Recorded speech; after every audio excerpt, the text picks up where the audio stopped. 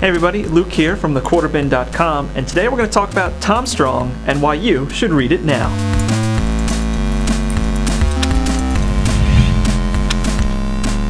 Tom Strong is written by Alan Moore and drawn by Chris Sprouse, and it was part of the America's Best Comics imprint that Wildstorm put out, which was an entire line made up of Alan Moore created characters. Now Tom Strong was this awesome, great science pulp hero who adventured around the globe and the galaxy and other dimensions with his family and his friend Solomon the Ape and Newman the pneumatic robot butler.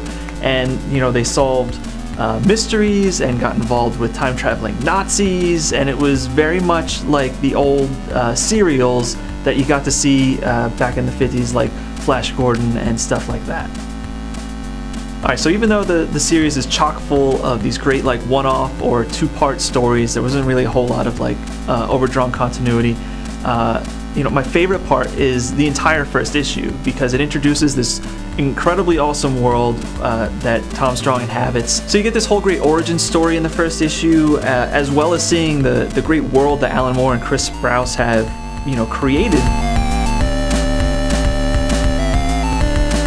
So when America's Best Comics started, I was really interested because Alan Moore, at the time of America's Best Comics, was still one of these great comic writers, and he hadn't written anything new in a long time.